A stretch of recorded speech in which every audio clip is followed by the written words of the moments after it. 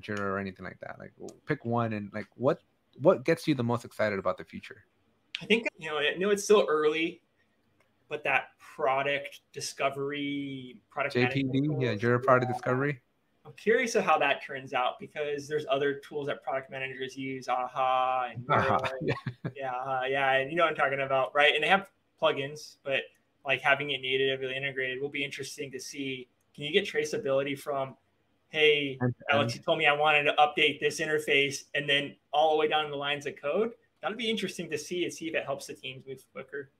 Yeah, no, I'm definitely right there with you. It's Jira Product Discovery has been one of those new tools where I'm like, wow, this could be if they play their cards right, right? If they do like these tighter integrations, because on day one I was there like right when the first beta came out, and you couldn't link an issue in Jira to a product discovery.